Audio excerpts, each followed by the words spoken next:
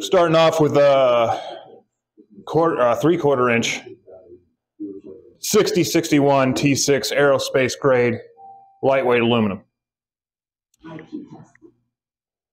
We're going to turn this down, face it off first, and then turn it down. Face it off, center drill, support it, turn it down, groove it, drill it, and then part it off.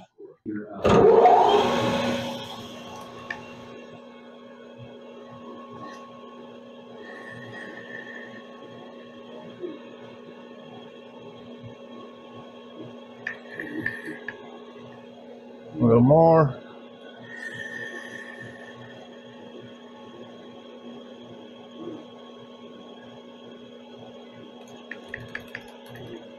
Okay. Center drill.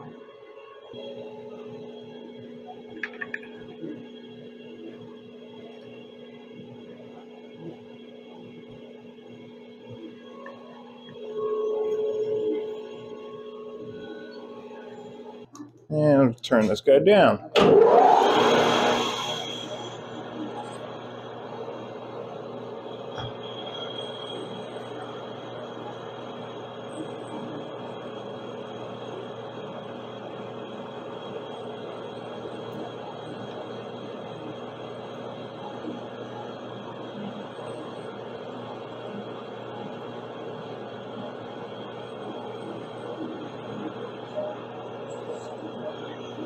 Set 0.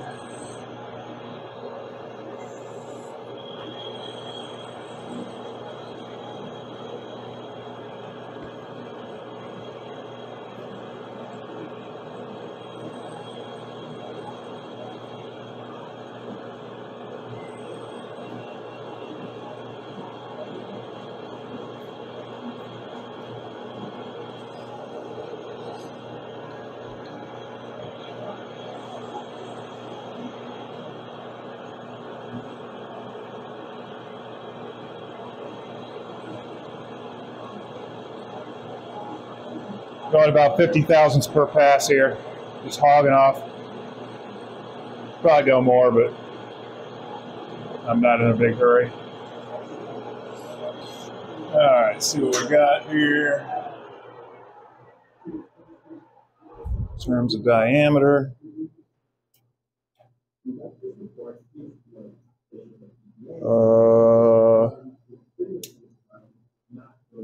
520. So we need about 50 thousandths more. Okay, I don't care about surface finish here. Actually, the rougher the better, because these will be bedded, obviously. Looks like I need 5 thousandths. So this will be the final pass. In terms of turning,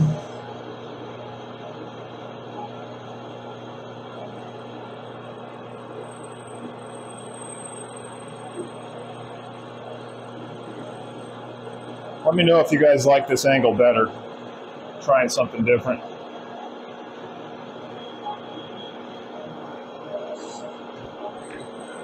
All right, that should be good for the outside diameter. Should be. Yep, looking about 470. Okay, so I just do, I don't know, this grooving tool is about 100 thousandths.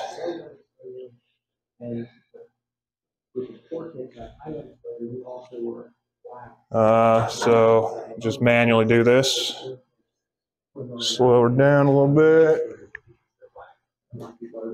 Touch off, set my ARO. Okay.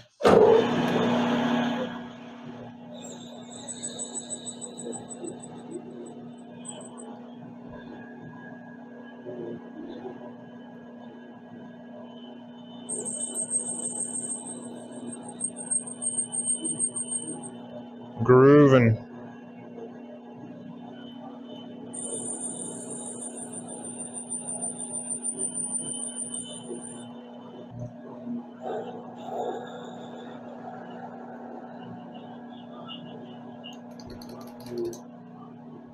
Okay, grooving operation complete.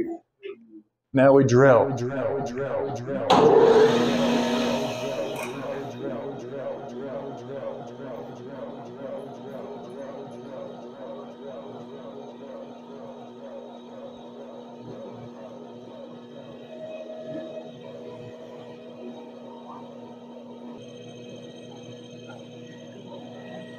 The deeper you go, the less, or the more the chips build up. You got nowhere to go. So I can only do about 200 thousandths per pass here. But that should be deep enough. Let me check. I don't want to drill too deep into this and waste material. Yeah, that's plenty. Okay, drilling complete. Now we're just, while we got this here, we'll chamfer the mouth. Finish up this end at least. Just put a quick chamfer on there.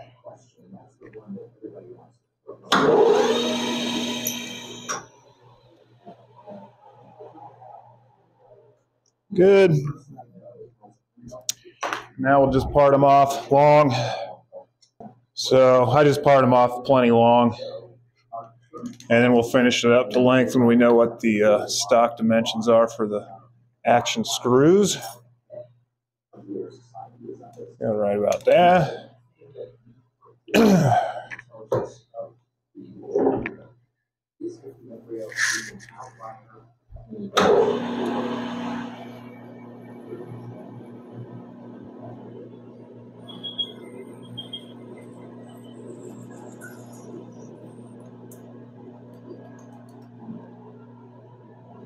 This one, and then we'll just make the next one as long as we can without hitting the chuck.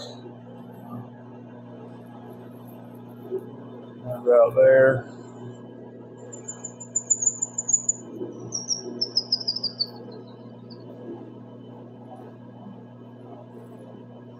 All right.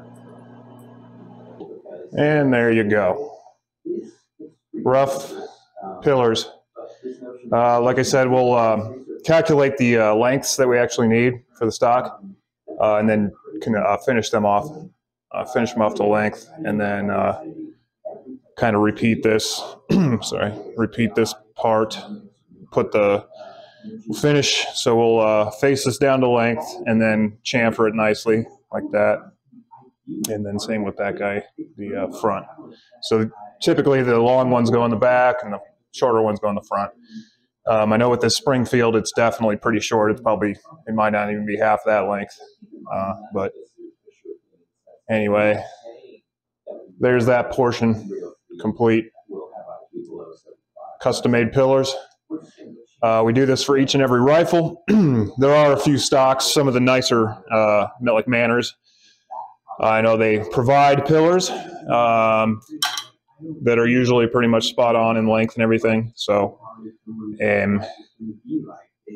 but anyway, for this project, obviously we're using the existing stock, and there's no custom-made or pre-made pillars that comes with that. So, so there you go. There's a quick little demonstration of how I make the custom pillars when we pillar bed a stock. All right, so we'll be back for the next phase here.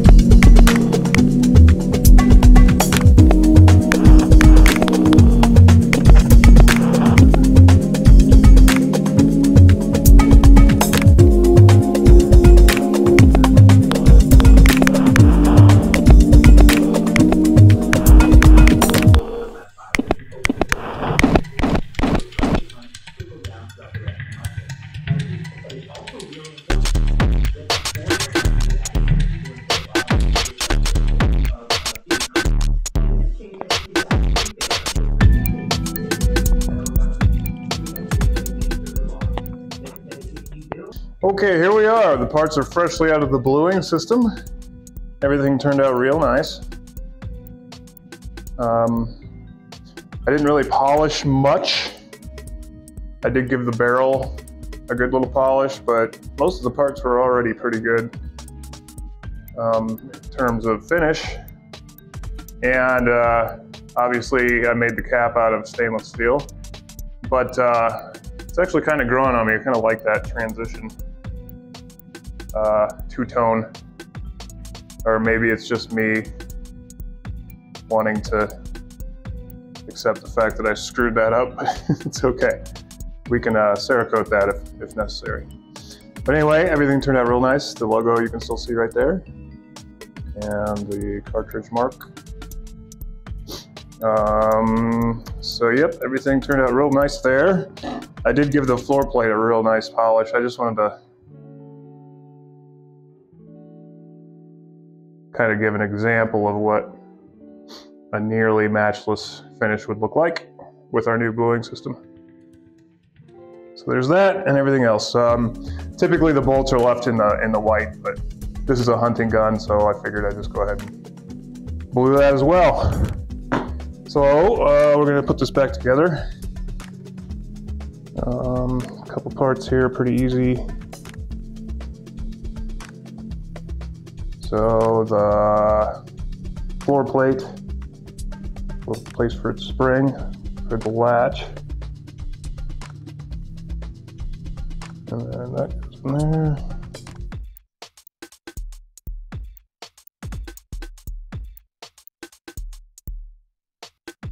And it's a little pin.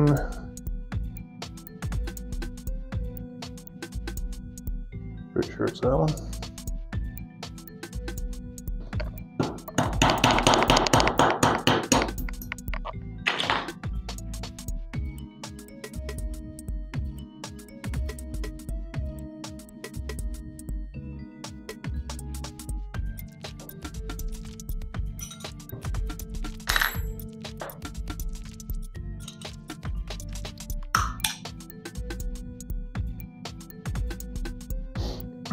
Oh yeah, and also the matter of the floor plate popping loose, I did alter the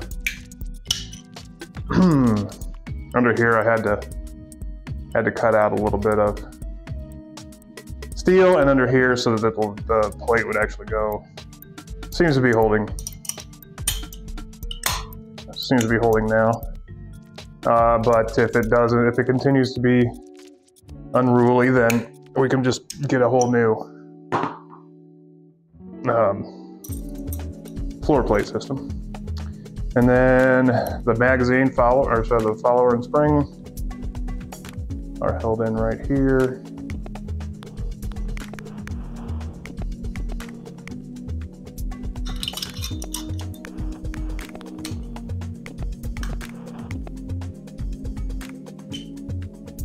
Just like that. So the bolt's got all these components. This. Okay, so we'll start with the shroud. Again, just the bluing system does such a nice job. So there's a tiny pin right there, and this thing, I don't know the technical term, I'll have to look that one up. I know it goes right there, and that prevents the bolt from unscrewing until you push that in, so we're going to call it the bolt anti-tourney piece. Okay, little pin holds that in. So just have to get punch blocks in there.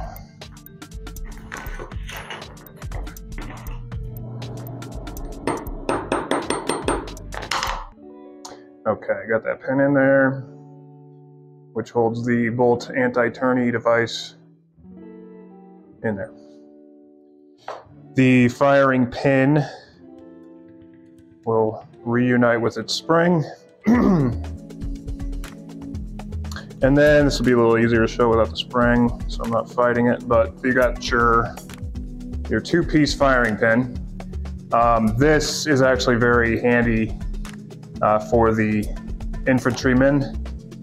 If their firing pin broke for whatever reason, tip or whatever, they could simply pull that back, swap it out, go to the armorer and get a new tip, as long as the rest of this back end's okay. So that's kind of a cool little feature there that's not seen very often. Now the shroud has one more piece to reassemble, which is the 3-position safety. Now, when I was taking this apart, disassembling it, there is a spring-loaded plunger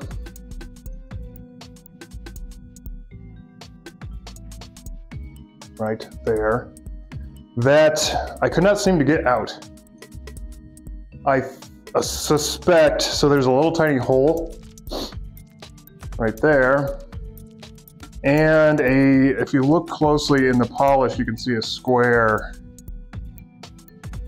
right about there, something like that. I reckon this is probably pressed in to here, because I don't see how you would get that spring and plunger in there with this big honking thing in the way. So I've never gotten to the point of actually having to tap, and my worry here is tapping that out. It's never gonna, it'll be too loose. So I left it in and working it, and it has this exit hole here. So I'm not worried about, it doesn't appear or feel or sound as if it has any salts left in there. And I blew it out and rinsed it out as best I could. So I left it in. That's typically a no-no, but again, I think if I were to try to drive this out, this wouldn't go back in, and we'd be dealing with a whole another can of worms there. So the idea there is that spring-loaded plunger hooks over the little recess in there and stops on those 3 points that we showed earlier in the first episode of this series. So what we need to do, again, I'm gonna get this in the vise. I'm gonna clamp this and then use a little tool to compress that plunger in there and then just kind of force it over that. That's how I got it out, so that's how it should go back in. So, okay, so with that in there, typically you could feed the firing pin back assembly in there. So you've got to feed the pin in and then get your safety lever so that it holds the pin in there. And now for the fun part, we get to compress the spring and get the tip back on there. I may need a vise for this. Yeah. Okay, so the idea here, it's gonna be too hard. The idea here is to compress that spring down far enough to get this collar deal over it, and then this, which we showed just a little bit earlier, gets captured like that. But I've got to get that spring compressed more than halfway down, so that's going to take another bench vise. So all I'm going to do is hold it in a vise and just push this whole pin forward, and then hopefully get those two things on there. Use the punch block to kind of push it down, and then we've got to have that safety on the vertical position to get this back in the bolt. So that should be everything. Yes. Extractor's on. So off camera, I put the extractor back on.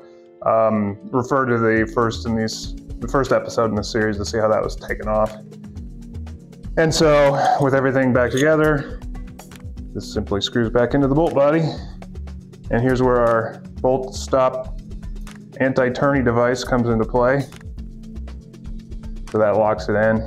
And like you saw in the first episode, you push that in and unscrew it. Okay, so the bolt is completely reassembled. And doesn't that look sleek? Nicely blued. Okay, now we've got the action components.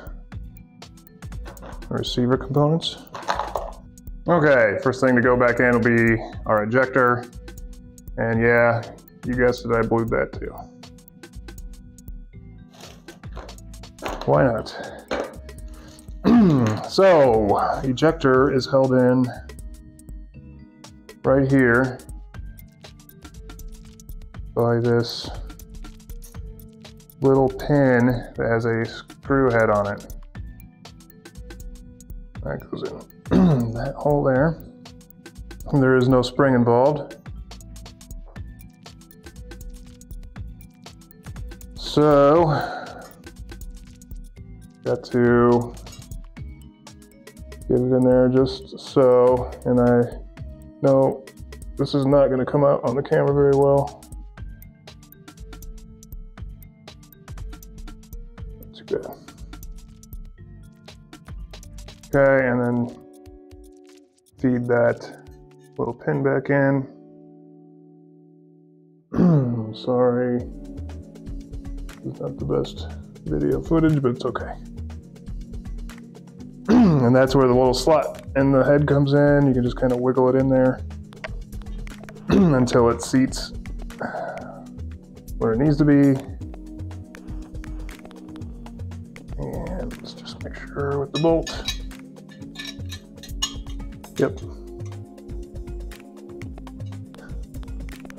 There it is. So that's working like it should.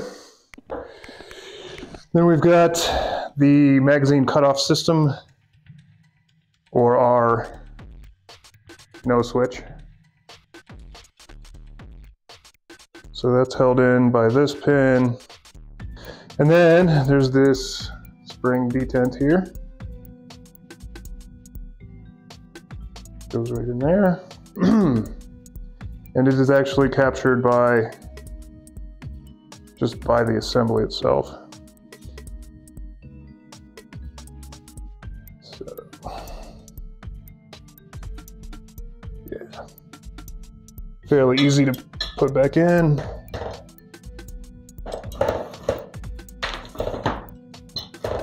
Just kind of got to push it down and then force that pin back in. Like that. So, put this back in. And there's a screw here that comes with the cutoff. So what that does, see that groove? That's gonna capture that inside the receiver so this doesn't just come out all by itself. So I'll kind of push this in.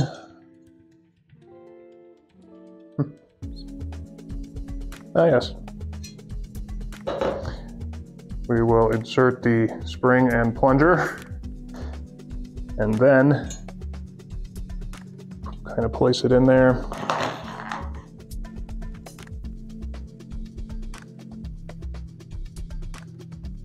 And then feed this rod in. There we go. And then work. Just screw in its retaining screw. Probably correct term. Thanks. Okay. That's keeping that in nicely. Okay, so there's that. Magazine cutoff. On, off. Now, I'm going to fully admit here that this little piece came with the gun. And this rifle was fairly disassembled when I got it.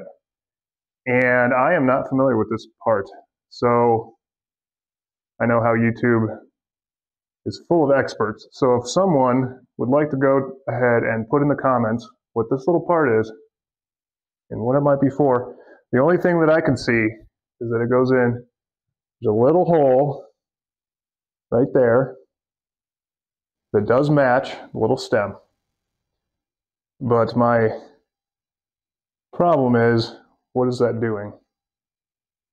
So there's also a little cut in the back of the magazine, or not the magazine, but the well, that it seems like it would pivot into, right? But in my disassembly manual, in my 1903 service manual, this is not listed anywhere. And again, I don't see what the purpose of that is. So if that swings there, and obviously this is going to be blocked by the entire floor plate. So the rifle works perfectly fine without this.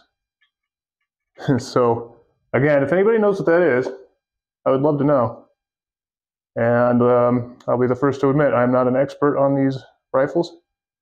I'm an expert on machining the barrels and turning them into accurate rifles. But as far as this little piece, I'm going to hang on to it. But like I said, the thing works just fine without it. And I do not know what that's for. So one more time, it's just this tiny little focus. There it goes. So anyway, we're going to leave that out for now. Last but not least is our trigger assembly. Spring, pin, trigger, none of this applies. The sear has a convenient little hole or pocket for the spring. And let's get this going the correct way. Oops. Right in there. I'm just gonna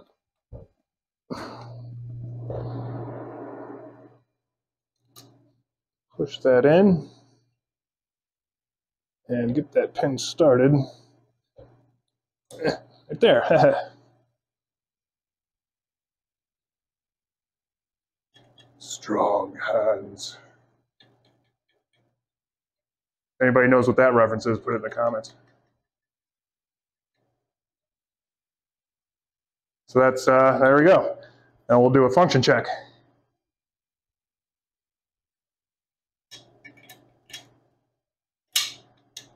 So that's on, will not fire, bolt is locked shut. Middle position, will not fire, bolt should open. And third position to the left, says ready, kaboom. Now, one thing I forgot to mention in the disassembly portion, a very cool feature of this rifle. So if the guy's out in the field and pulls the trigger and has the click but no bang, like that, he can, in the heat of battle, pull that back and recock the gun. So that's pretty cool. Although most likely the cartridge is just a dud, so he could do that all day and it's not going to help him out.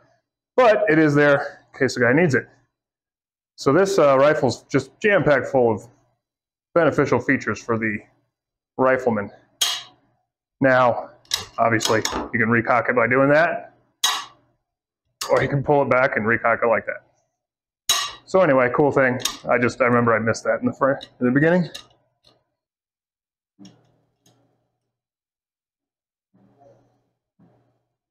One last little close-up of everything. The midnight blue.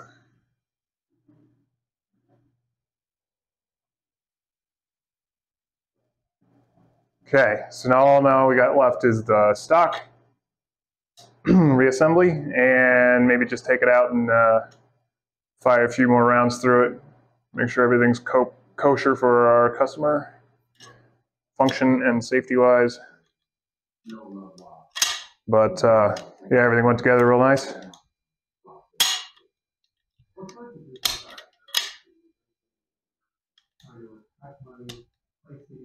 And here's the stub of the barrel that you may have seen in episode 2. Focus. God. And I blued it too. So this is kind of an example of a bead blast finish. Dull. Very mate finish. And in contrast, here's a very highly polished Just get my fingerprints off of that. So, you know, that's two little options you got for finish while we're at it here. Shiny, polished, very classy, or dulled down kind of matte, or anything in between. This is probably a little bit on the shiny side for a typical hunting gun, at least like in the broad daylight. Even though it's black, it still will reflect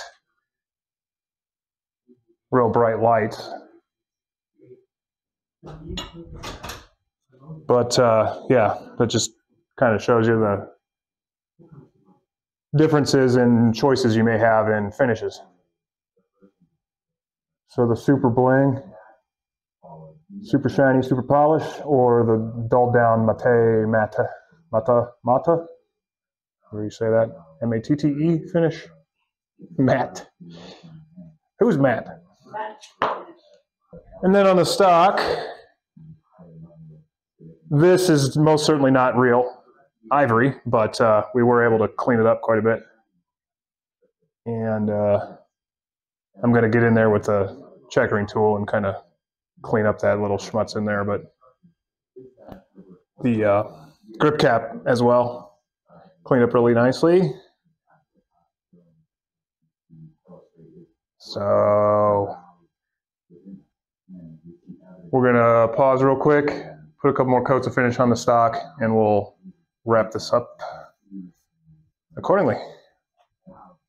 Okay, so with all that together, one last little look at the beautifully blued Rock Island Arsenal 1903. Okay, so all that's left is, do you put her back into its stock? The stock has been nicely bedded. So yeah, pillar bedded, full length pillar bedding from the little pad on the shank of the barrel to the recoil lug, the front action screw surrounding the magazine well, and then the rear action screw. All right, so like I said, all that's left to do is let's get this stock back together in its little bits and pieces. So we'll just go ahead and pre-install this bottom metal. And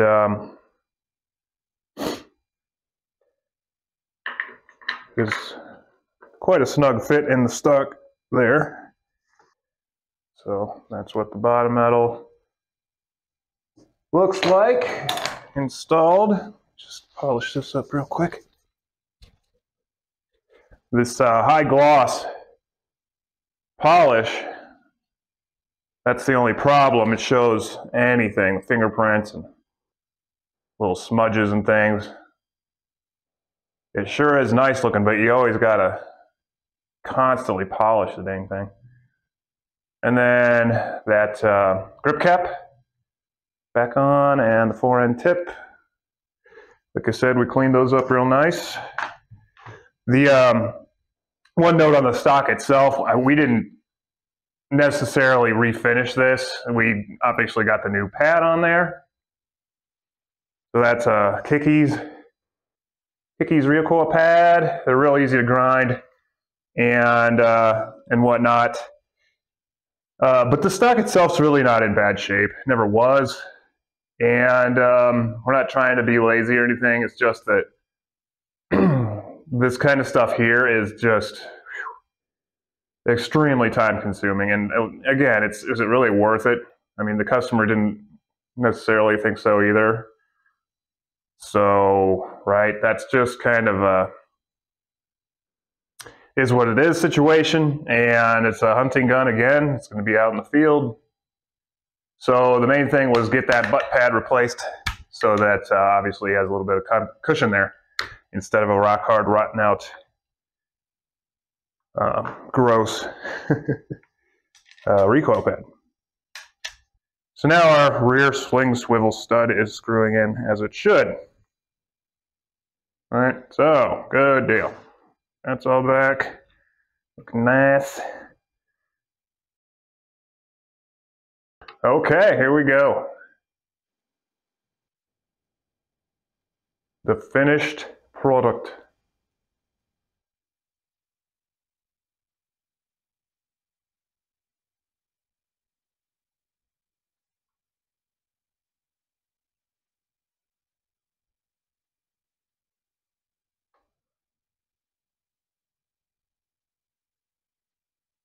Isn't that nice?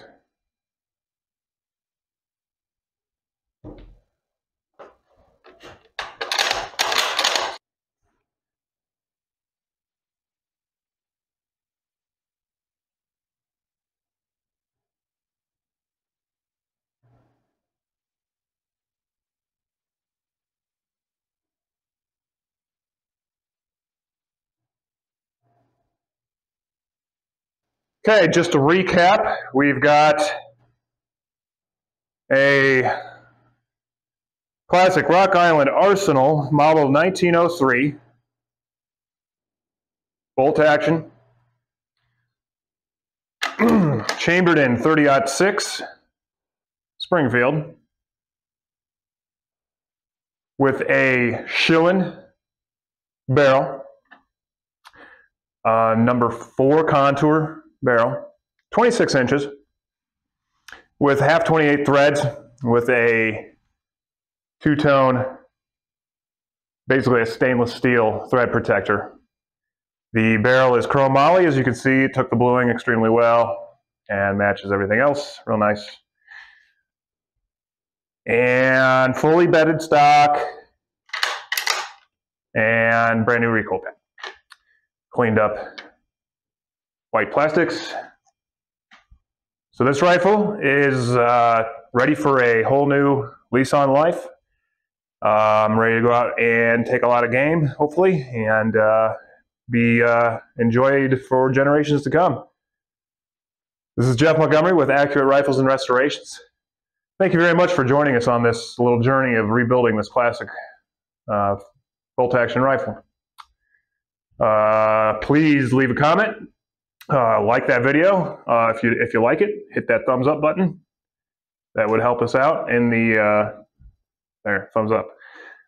And then obviously subscribe to the channel if you like what you're seeing here. We're trying to put out stuff at least once a week, some content that might be interesting and or educational, or just, you know, obviously promoting our services and skill sets and things like that. So yes, thank you very much for watching. We'll see you on the next one.